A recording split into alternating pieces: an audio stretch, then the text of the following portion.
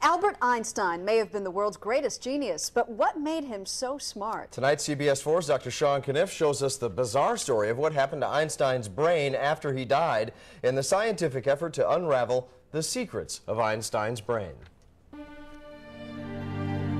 Albert Einstein was a late bloomer.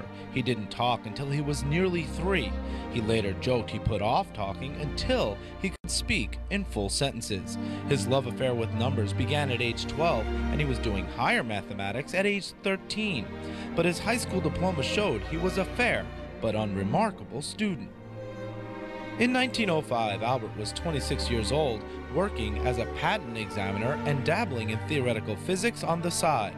That's when he had what he called the happiest thought of his life. By combining the equations for momentum, time, distance, and mass, much of the universe could be explained by this formula.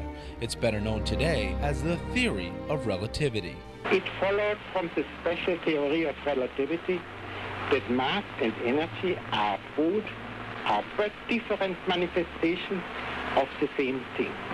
A somewhat unfamiliar conception for the average mind. It was a Nobel Prize-winning thought. Albert Einstein fled Nazi Germany in 1933 and settled in Princeton, New Jersey, a sleepy northeastern town that promised the father of the Big Bang and the atomic bomb would have a quieter life. It was here in 1955 that Albert Einstein died at the age of 76.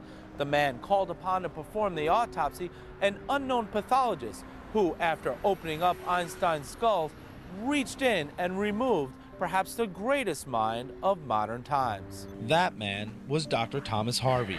Now 91, he recalls the autopsy in vivid detail. He had this tremendous aneurysm of his aorta, which had ruptured, and he had an abdomen full of blood. Einstein had bled to death.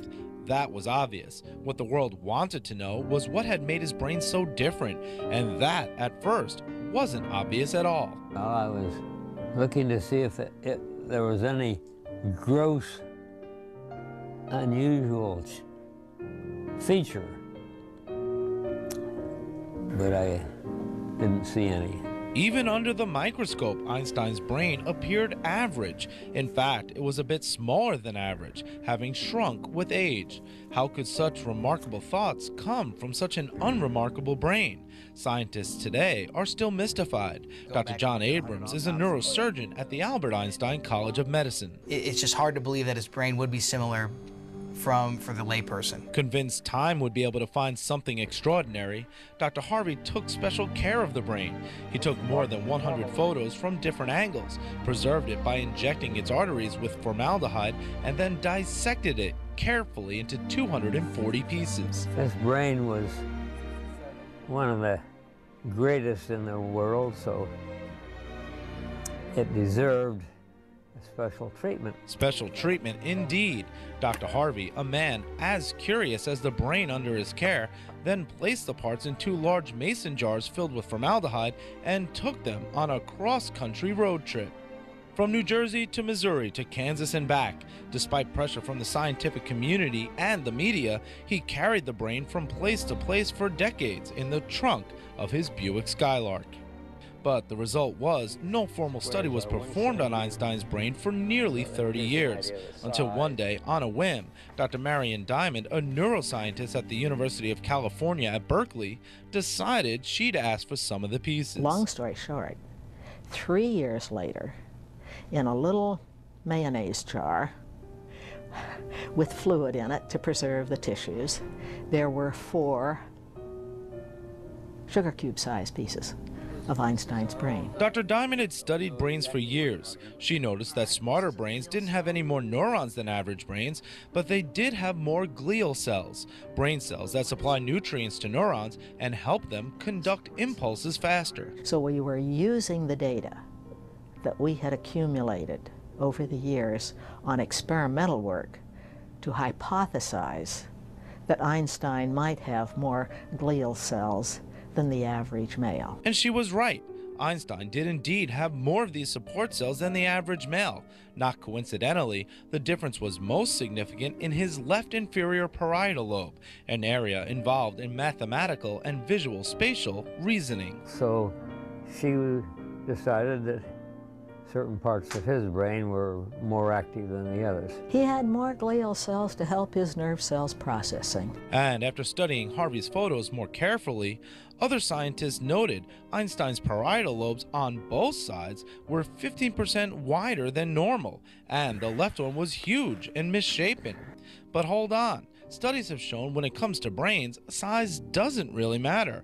And although the evidence about the glial cells is enticing, Dr. Abrams says intelligence, especially one like Einstein's, is a bit more complicated. It's also hard to pick out a particular portion of the brain and say that just because he had more glial cells that it would make you smarter. But one thing all scientists can agree on, Einstein was able to think like few other human beings ever have. His theories gave birth to nuclear energy and may one day allow us to travel back in time and shake the very hand of the man who made it possible. And although he was intensely private, Einstein chose to share his gift, a gift that will undoubtedly outlast us all, a gift that Dr. Harvey suspects he was probably born with. I don't think that we can become an Albert Einstein by working at it.